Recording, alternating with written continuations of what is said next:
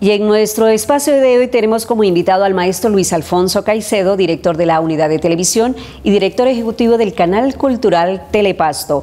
Maestro, bienvenido a nuestro programa. Muchas gracias, muy amables a ustedes. Muy bien, lo hemos invitado a este espacio para que nos hable, nos entregue un balance de lo que han sido las diferentes reuniones con los socios de la Corporación Canal Cultural Telepasto. Bueno, el balance es muy positivo, dado que además de formalizar cada uno de los estamentos que forman esta corporación, nos ha permitido hacer un ejercicio contable que posibilitó la adquisición de nuevos equipos, actualizando toda nuestra tecnología para brindar un mejor servicio. Esta es una buena noticia, maestro, que nos entrega no solo para la Universidad de Nariño, sino para todos sus socios. Recordémosle a nuestros televidentes quiénes hacen parte de esta entidad. De esta entidad hace parte la Universidad Mariana, la Gobernación de Nariño, la Alcaldía de Pasto y lógicamente nuestra Universidad de Nariño.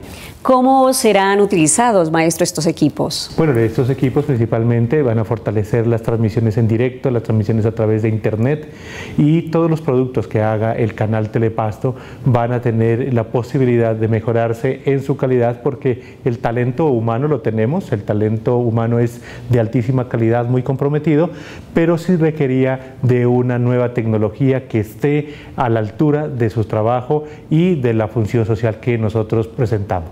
Estas son buenas noticias entonces que beneficiarán a las instituciones y sin duda alguna a la región. Maestro, ¿cuáles son los proyectos que se viene para la corporación? Bueno, la corporación ha tenido a bien decidir que primero vamos a volver a realizar nuestro programa de El Defensor del Canal del Televidente para que cumplir, ¿no?, con todo lo exigido por la ANTV, la Autoridad Nacional de Televisión, y además vamos a hacer varias producciones conjuntas, especialmente aquellas que tienen que ver con transmisiones en directo, donde los socios vamos a estar fortalecidos para que en unión con ellos, sus esfuerzos, sus tecnologías, brindemos un mejor servicio.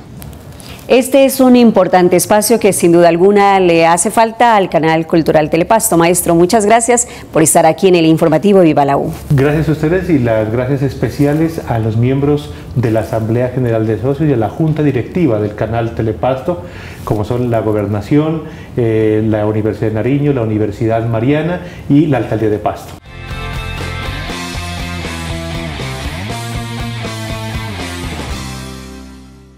A continuación, el señor rector de nuestra alma mater, el doctor Carlos Solarte Portilla, nos entrega un balance de lo que fue su diálogo con el vicepresidente de la República, Germán Vargas Lleras.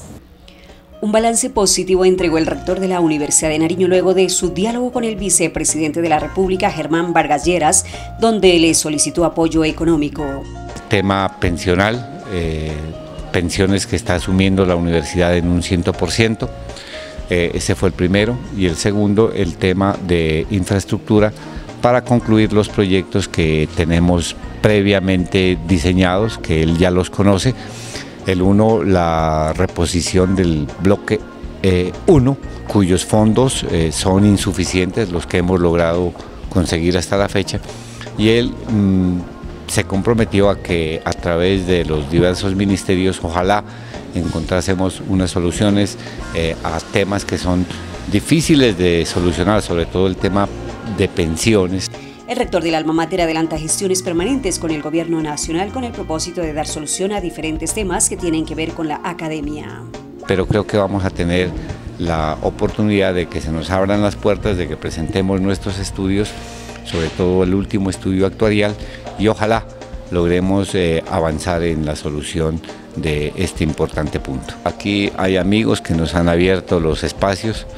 Realmente para mí fue satisfactorio pues ver que en la jornada maratónica del vicepresidente, la única entidad que tuvo acceso al diálogo directo con el vicepresidente fue la Universidad de Nariño, y eso es una muestra de nuestro compromiso.